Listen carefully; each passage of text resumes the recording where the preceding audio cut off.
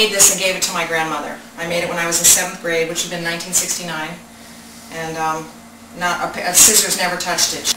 And when she started talking about aprons, I said, I have my grandmother's apron, and it went from there. My name is Jennifer Nolte, and I live in Spring Garden Township, and I have become part of the apron exhibit. I have my apron here. A dear friend of mine is a coordinator of events at the library, and she was chatting with me one day and described this exhibit that was going to include aprons, and without thinking, I said, oh, I have my grandmother's apron. And I started to talk to her about it, and the next thing I knew, I was part of the whole process. This apron is special to me because I made it in 1969 in my home economics class. It was called that back then. It was made of gingham. You had to use gingham, and the entire thing was done without any scissors. We ripped all the sizes and shapes, sewed it. I learned about finger pressing.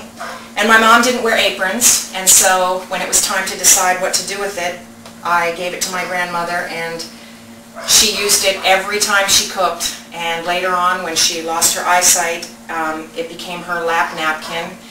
And when she died in the 1980s, and we went through the house, I found the apron. It's hanging in the kitchen where it had always been, and took it. And when I got home, I realized that it still smelled like her kitchen, and it just reminded me of her. And for a year, the apron had that smell to it, and I would just, whenever I was feeling sad and missing her, I would bury my face in this silly old thing, and I could smell my grandmother's kitchen and think of my grandmother. And eventually that smell faded, but the memories are still there, and that's why my apron is part of this event.